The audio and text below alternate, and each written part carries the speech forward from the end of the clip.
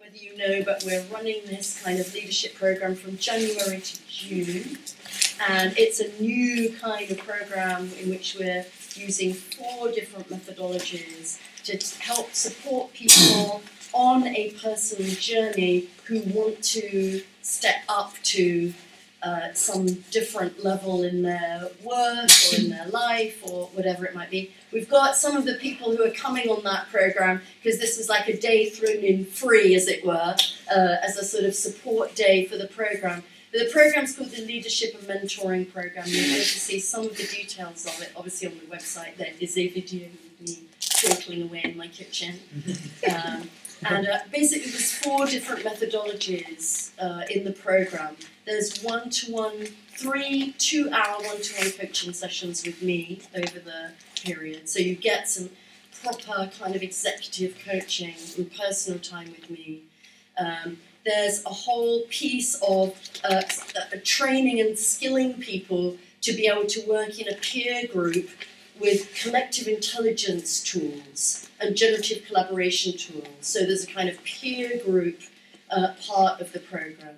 There's also some training and demonstrations and, things from NLP that we'll put in. And there's also some modelling and some utilisation of NLP modelling in order for people to be able to, a bit like today, have a beginning and then something they've sort of achieved by the end. It may not be an achievement in the world, it may be an achievement on the inside, but something that matters to somebody, that gives them the experience of taking their performance to new levels, opening new doors and windows in life, creating more space, kind of all the things that we've been doing today, really, in miniature.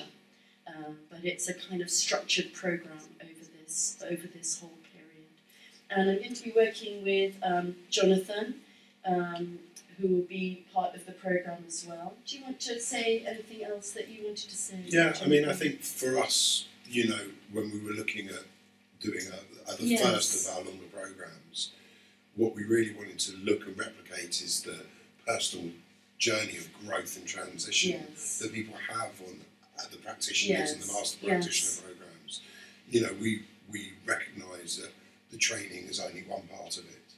A lot of, or another part of it would be the journey that people go on. Often people start on the practitioner and end a different person who they were, full of more resources and choices. And for us, we think that NLP is something that is a practice. It's not, it has got its tools and it has got its models, but really underneath that all is a sense of embedded practice. It's about reconnecting and finding, I think, one of the best questions that Judith has ever asked of me is on the Master Practitioner Programme, which is, what's your NLP? And that's the question that we're starting it off with, is to find a group of people who are committed to developing and deepening and supporting each other and creating that high-functioning, collaborative intelligence, supportive group, and then taking people on the journey and just helping people really reconnect to what it is they have to give with NLP to the world, or what they have to give to the world and how NLP can help.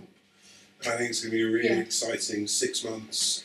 We're looking at it as a real journey of growth and development, and today was a little taster of that. Today we have got things about this program here, but it's also on the website and things like that if you're interested to know more about it. But today was in and of itself a very special masterclass for me. I've wanted to do this type of masterclass for a long time, just to kind of propose these frameworks and support people to kind of get something that isn't a solution, but is something just so much more than that in terms of their own personal development.